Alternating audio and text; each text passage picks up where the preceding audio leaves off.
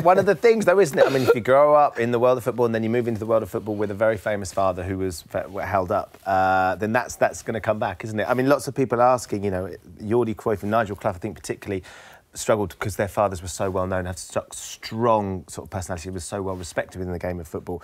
Has it been a sort of as much of a benefit as it can be a curse at times? Not just because we've got footage of you as a little kid. I've seen very few benefits, that's for sure. Really? No, I'd say very few. More pressure?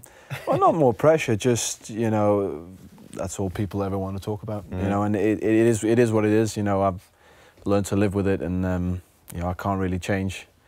I can't change that, but I find it incredibly boring, to be perfectly honest. But, you know, everybody seems to find it so interesting, and I don't know, I've never really bought into all the hype about it. I'm intrigued.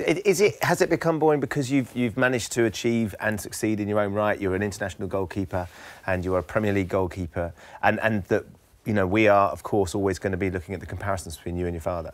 And is that what you find sort of boring about it? I don't know.